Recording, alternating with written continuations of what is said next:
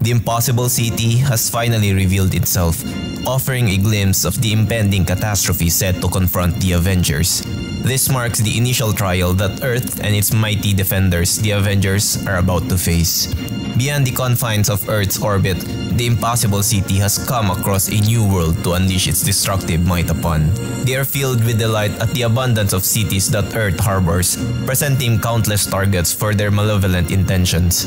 Meridian suggests they should find interesting ways to kill them, as finally we see the members of the Ashen Combine, a group of interdimensional city slayers. Each members of the Ashen Combine has chose their own cities to destroy. Idol Alabaster chose the Vatican City. She is labeled as the most eager member of the Combine. She knows well what she desires, she knows what gives her power and how to find it. She opens her wings to show her worship form and commanded everyone to worship her. Next city to hit the wrath of the impossible city is Toronto, as the City Smith visited them. City Smith is the artist among the Combine. He sees the brick, the mortar, the stone and glass, and steel and pipe, and above, the people as his materials. He chooses his cities not for what they are, but what they can be, what he can make of them. Moving on to the next city is Manila in the Philippines. Lord Anwi visits my countrymen. Lord Anwi is a connoisseur, an expert judge in matters of taste. He seeks out life, cities that never sleeps, the greatest destiny of living, thinking minds, the hustle and bustle of urban life. He hates it, so he brings the gift of respite, of stillness, of peace, as he puts to sleep anyone near him. Next is Sydney, Australia. The dead visits this great city. He is simple as they inscrutable. He is drawn to the burial grounds of civilization in whatever shape they take. If Lord Anwi seeks out life to quiet, the dead gives the quiet life, and gives them the chance to revenge themselves on those who have forgotten them, as he gave life to all the dead at the cemetery. Lastly, at Helsinki, Finland, Meridian Diadem, together with her army, conquers this city. Unlike her companions, she is indiscriminate. She only desires to consume thinking, intelligent beings, to imprison them. As all these events unfold simultaneously, the Avengers are swiftly alerted to the impending crisis. Captain Marvel takes charge, preparing the team for immediate action as they brace themselves to confront the unknown threat. T'Challa catches Danvers' attentions, highlighting their lack of knowledge about the unfolding situation and the challenges they are about to confront. Captain America interrupted, but people are dying, T'Challa. T'Challa knows but more will die, including themselves, if they do not win. Insulted by T'Challa's suggestion, Captain Marvel says, "I thought I was leading this team." T'Challa expresses recognition of Captain Marvel's leadership, stating, "You are, and you brought me onto this team despite the opprobrium surrounding me, because you wanted my counsel. So please accept my counsel and lead us." Captain Marvel exemplifies true leadership by humbling herself and taking charge.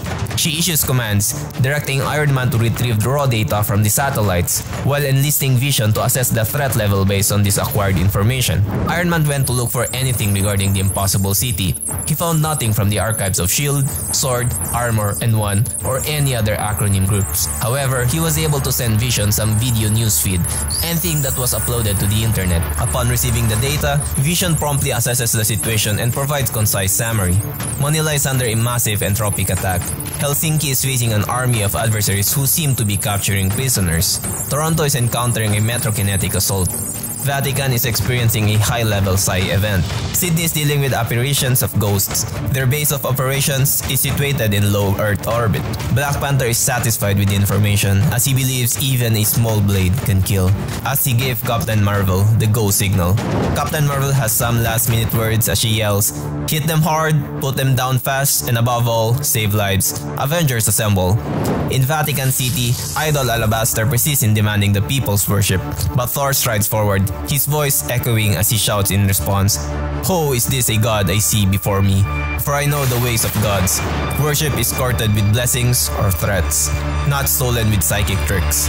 Idol Alabaster felt deeply insulted as she insisted that Thor offer her his worship. But Thor strongly disagreed, preparing himself for battle instead. Meanwhile, in Toronto, a colossal catastrophe has struck the city at the hands of City Smith. Despite the destruction unfolding around him, City Smith finds an odd appreciation admiration for the artistry before him. Buildings engulfed in flames, others being demolished, and people desperately struggling to escape the chaos. Amidst the panic screams of citizens, Citysmith remains captivated by the unfolding spectacle. In the midst of his strange appreciation, a mysterious voice begins to speak to him. "I don't know, pal. Alien super terrorism as an art form is a little, what do they say, pedestrian?" Citysmith felt threatened as he yells, "A critic, show yourself!" Iron Man deactivates his stealth mode, emerging from the shadows to reveal himself.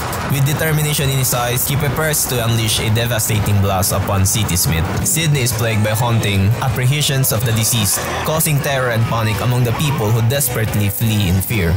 Amidst this chilling scene, Wanda steps forward, her voice resonating with authority as she addresses the eerie phenomenon.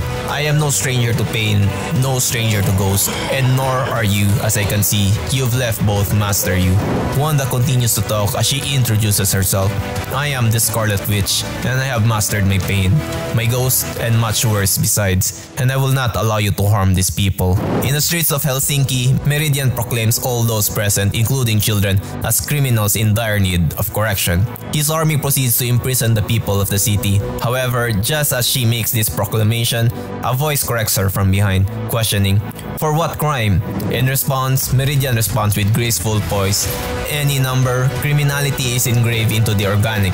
They kill, they steal, they lie. And if they have not, then they will. I correct them, and the best, the very best of them, become my children."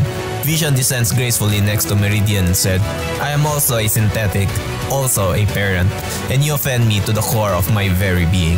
In Manila, Lord Anwi finds himself encircled by slumbering citizens, patiently awaiting their demise, longing for it to awaken some semblance of emotion within him. He proclaims this profound desire, seeking to feel something through their unfortunate fate. "I never do, but perhaps this time will be different. After all, you are here this time." Captain Marvel descends stealthily from behind Lord Anwi, her voice resolute as she speaks. "I'll give you that. This time will be different, because this time you've met the Avengers." Lastly, beyond the Earth's borders, within the lower orbit, the Impossible City, a mysterious voice resonates through the enigmatic surroundings of the Impossible City. The Ashen combined purse their obsession. The warriors of this world rise to do battle with them. It's a dance I've seen over and over again. I had another name once. One I can't remember. They took it from me. Now I am called the Impossible City. And now, for the first time in a very long time, I have visitors. How intriguing. As the scene unfolds, Black Panther and Captain America dashes inside the ship, and with that thrilling moment, the comic comes to a close. If you're looking for something else to watch, you can check this video right here.